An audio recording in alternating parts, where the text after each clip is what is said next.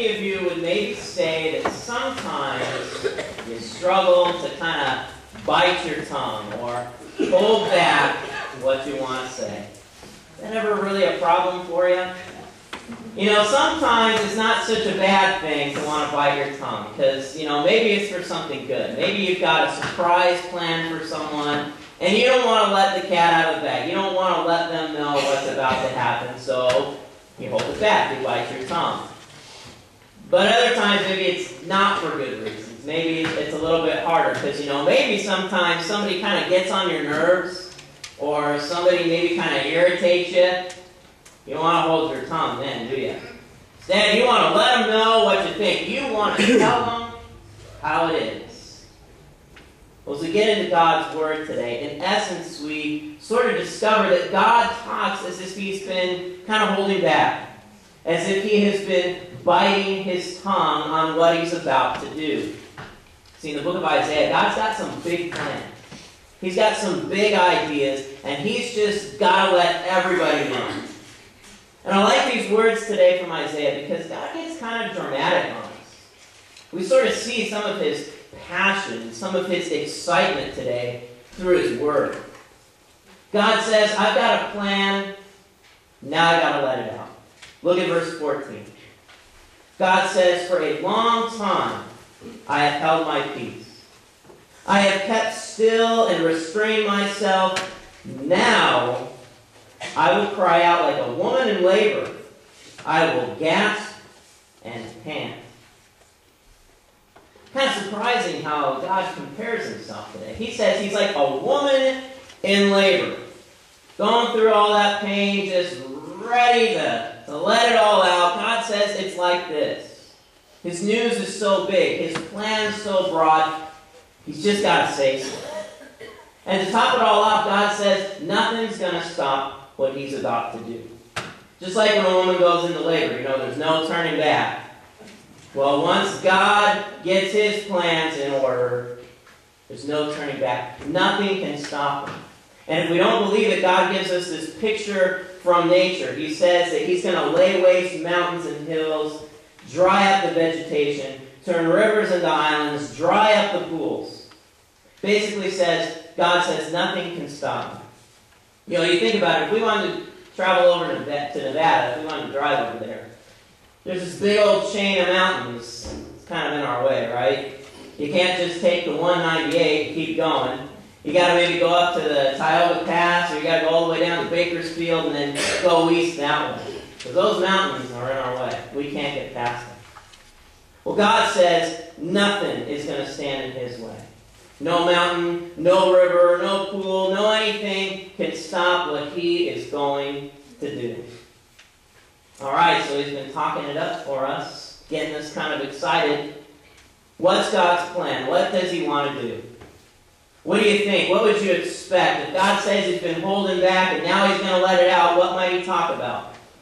Maybe we'd expect that news to be, you know, judgment, bad news, anger, wrath. Not so. The Lord says here that He is going to begin to open people up to the truth. See, this part of Isaiah is pretty exciting. In chapter 42, God's plan is to bring forth His servant in the world. And that servant God has planned to come to the world is going to do things we could never imagine. He tells us that this servant will establish justice. He's going to release those who have been imprisoned in life. He's going to watch over people who are struggling. And He is not for one moment going to tire from His work. That's exciting news because what it all boils down to is this. When God sees the struggle of His people, it moves Him to act. Across the board in the Scriptures, that's what you always see. God sees the struggle of His people. It moves Him to act. That's a reality that you and I need to be opened up to more and more all the time. What we need to see is that in God is life, like we could never imagine. I mean, that answer is kind of obvious, right? Because God's our Creator. He's the one who made every single one of us. But on top of that, God brings even more life than just creation. See, God redeems and saves his people from the destructive power of sin and death. God brings every kind of life imaginable to his people. As you read through here in Isaiah, you get the idea that you know where this is all going. The beginning of the chapter that we don't have there on the back of your bulletin, but God talks about sending his servant, talks about all the great things he's going to do, like basically turn the world upside down, make things the way they're supposed to be. Who do you think he's talking about? Talking about Jesus. Talking about his son. And it's pretty incredible because Isaiah's written a long time before Jesus ever walked the earth. There's this 400-year gap between the last book of the Old Testament and Jesus' arrival in the world. But even before that, Isaiah goes before that. He goes between all the exile, all the troubles God's people had. Yet here in Isaiah's words, it's almost like we're getting a play-by-play of what Jesus does in the Gospels. You can put Isaiah next to Matthew or Mark or Luke or John, and it almost seems like he's talking about the same thing. Because he is. Because he's talking about the work of God's servant, Jesus Christ. Because that's the thing. God tells it like it is. And you know what? Sometimes that's really good news. You look at Jesus and you see perfectly God's servant. You see the one who releases us from all kinds of prisons. The one who released us from the prison of sin by his death on the cross. You see the one who can release us from that prison of death by his resurrection from the grave. You look at Jesus and you see that one who did watch out for those who are struggling. Who Isaiah says, we're just barely hanging on. We're like a smoldering wick, just about to be snuffed out. But that's the ones Jesus came for. See, he didn't come to drive us away from God or to remind us that our lives are broken. Instead, he came to restore us. He came to draw us back to our Heavenly Father. The Lord says this plan is being enacted. And there is nothing that's going to stop it. See, that's important for us to see, because how many of you have made plans before, only to see them come to nothing? How many times have you maybe looked at life and you thought, I got everything mapped out. I know exactly how it's all going to play out. And then something comes along and it changes everything. We don't like that. But here with God, he makes promises, and his promises are always, definitely fulfilled.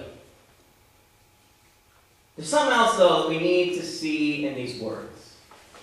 See, right now the Lord's telling it like it is, and it sounds great, right? He's bringing his servants and be fulfilled through Jesus, and we like that.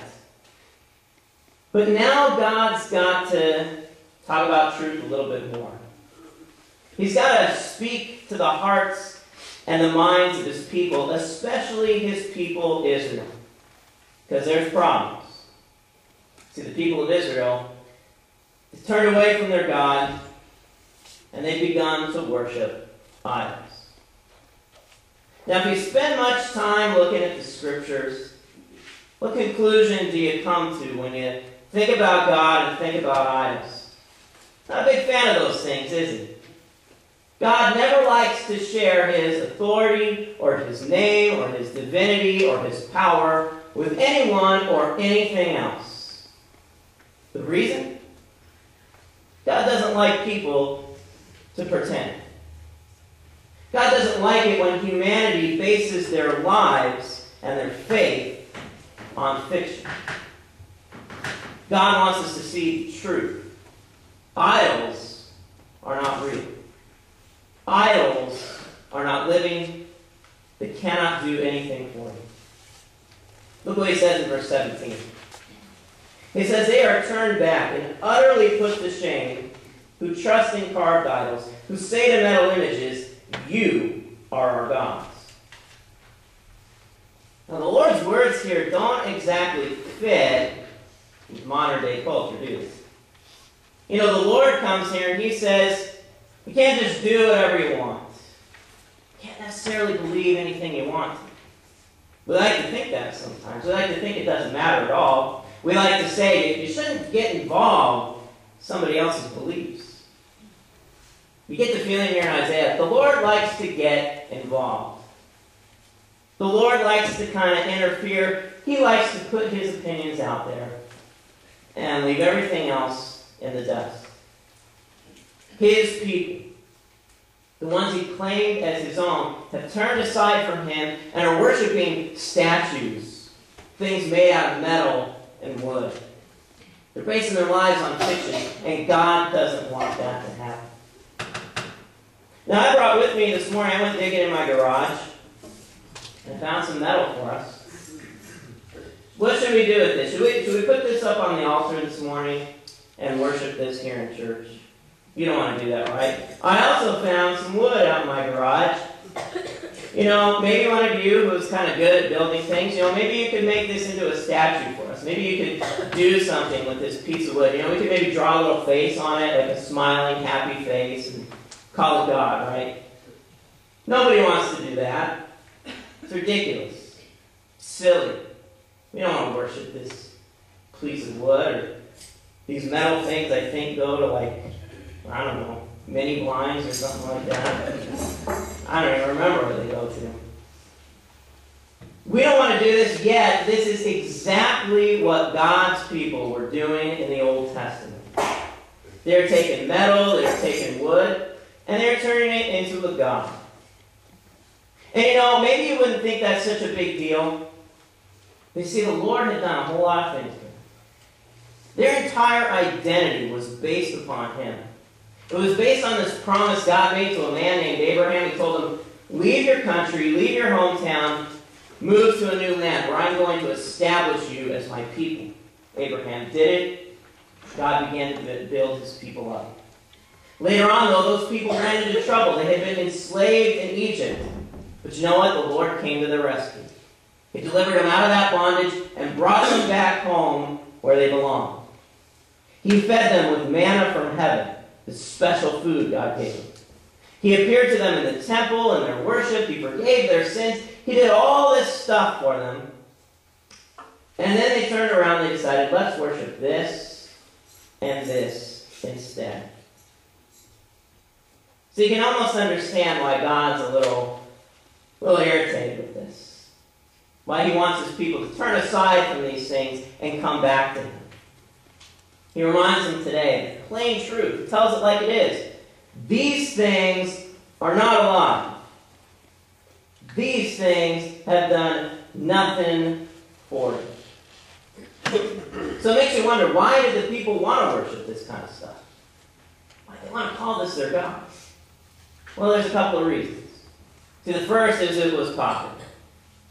Israel wasn't off by its own. There were other nations, other peoples around them. They all worshipped gods that were made out of this kind of stuff. And so the people of Israel decided, we better be like them. We better follow the crowd, do the same thing. But there's another much deeper reason than that. See, when you make a god out of wood or metal, you get to decide what that god is like. You get to manipulate them. You get to have them say whatever you want to hear and do whatever you want them to do. That God has to listen to you. Whereas you have to listen to the true and living God. Now, it would be a wonderful thing if we could say, all this has been left behind. It's just a relic from the past, right? It's just something ancient people used to do and not really much place for that anymore, right? But unfortunately, that's not the case. See, people still follow after idols. People still follow gods that are a whole lot more fiction than they are real life. There's a lot of times where we sort of turn aside from that Creator and Redeemer we know so well. There's a lot of times where people even worship things made out of wood and metal, but we don't necessarily call them God anymore. We just call them money or possessions or homes or success or career. There's a lot of times we follow our own ideas. Sometimes those idols stare us in the mirror when we get up in the morning, when our own ideas and our own desires and our own thoughts supersede those of the true and living God, then we're looking at an idol.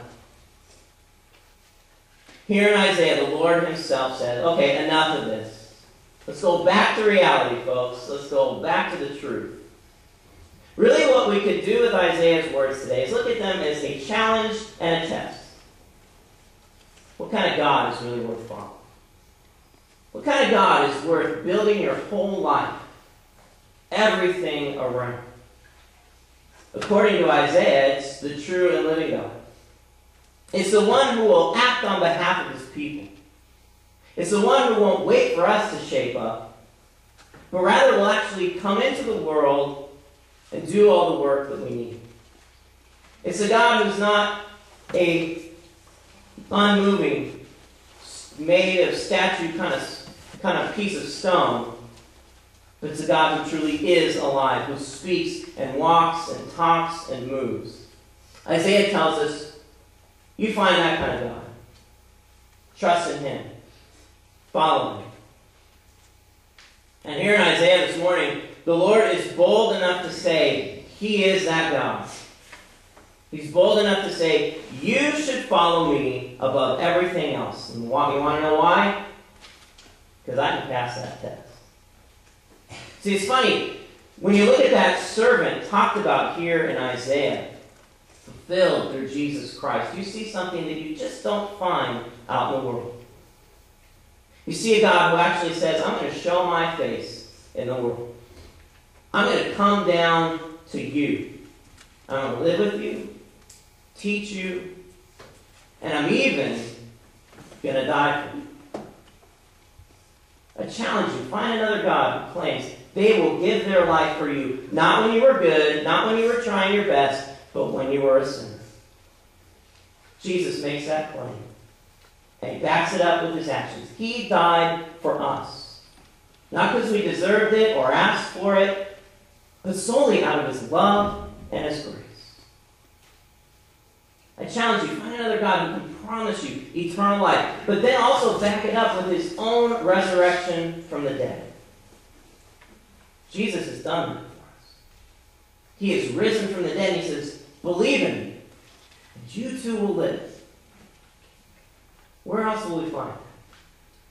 Where else can we go? See, there's nothing in the world that will offer us those things. We can't love ourselves in that way. I can't give my life for myself. I can't make myself live forever. But Jesus can.